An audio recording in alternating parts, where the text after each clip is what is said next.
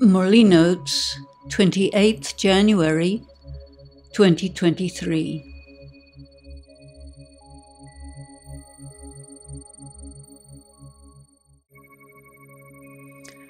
The mantra of Manmana Bhav frees you from all sins. That means when you are mentally locked on to the connection with God, then circumstances which would normally trigger a reaction have no power over you. This includes moral indignation, ego reaction to provocation, and getting bound into a situation that compels you to act according to your sanskara and produces negative karma and a karmic debt. One interpretation of sin is to perform a negative karma, but far more relevant and impactful is to get pulled into a situation that stimulates a sanskara to repeat a regularly performed negative karma. This is the real meaning of sin, and this is what Raj Yoga destroys. Your past karmic debts must be settled. The main problem is not that you performed a single negative act, but that you can easily get triggered to perform that same category of negative karma again and again, which traps you and increases the weight on your soul. You are weighted to repeat this action. Manmana Bhav connects you to the source of spiritual power, and that energy counteracts the weight on your soul. Ultimately, there is no weight. This is the meaning of karmatit, free from karmic bondage. But you need to understand this mechanism. It is totally in opposition to conventional moral responses. Conventional moral responses are more likely to increase sin than anything else, because they encourage you to exact retribution, revenge, etc. Together with taking power and neutralizing the weight of the tendency to sin again, you must also acquire detailed knowledge of the philosophy of karma in order to ensure that your actions are correct. Conventional morality is based on ignorance and miscalculation, causing people to get into ever tighter karmic bondages with each other. Therefore, Baba recommends that we can dispense with it altogether. Your conscience has to become so subtle and refined that you know intuitively what is right and wrong, moment by moment, situation by situation. One must bear in mind and be aware that others, including most BKs, are trapped in conventional morality and moral responses to circumstances. In this context, perform your role independently of the social environment of conventional morality while operating yourself according to the philosophy of karma that Baba has taught. This is very difficult, subtle, and not obvious. Your sanskaras are formed by toxic conventional morality into which you are locked. To come out of that is a knife-edge balancing act. One must be light, flexible, and agile. You need all the powers, refined sensitivity to what is right in any given situation, and a good sense of humor. The direction of our lives is not for continuity in the present world, but for winding up all outstanding commitments, simplifying, letting go, and preparing to return to the world of light, nirvana. For that, the Karmatit stage is required. The present cycle is ending, and a new cycle is beginning.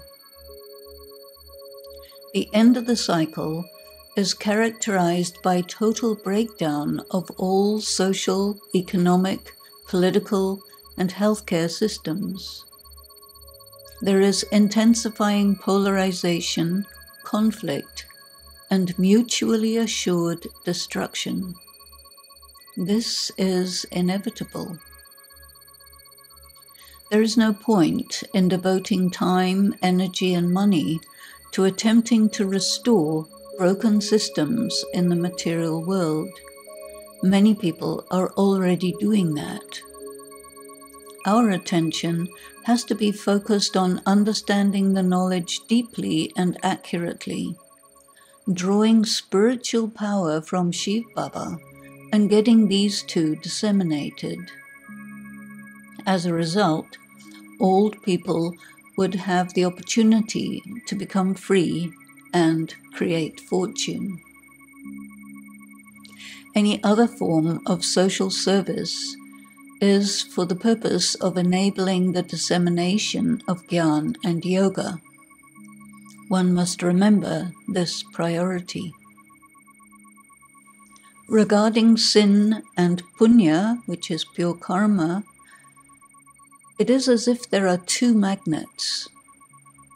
The power of the pull of the magnet of negative karma over 63 births is equal to the magnetic power of God. How do you calculate this power? If you say the average duration of each birth in the second half of the cycle is approximately 50 to 60 years, consider the weight of each second in body consciousness as 1 gram. Since Baba refers to sin as weight, you can consider that the weight on your head pulling you towards your old sanskaras is 119,206,080 kilograms. That is pretty heavy. It means you need to draw an equal amount of power from God to neutralize it and become karmatit. In addition to yoga power, there is also the power of your pure karma of spiritual service, plus the power of blessings from those who have benefited from you. Have you accumulated almost 120 million kilograms of positive magnetic energy?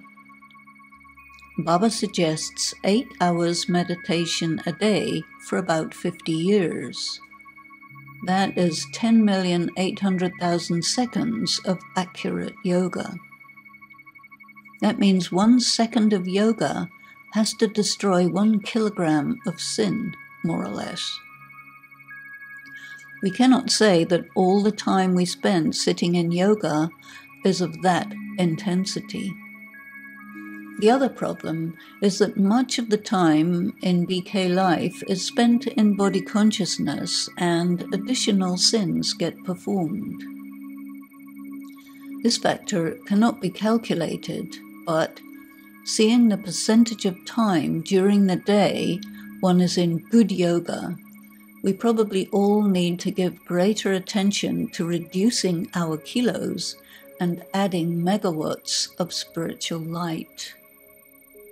Obviously, these numbers are rather arbitrary, but it gives a quantifiable idea that we can think about.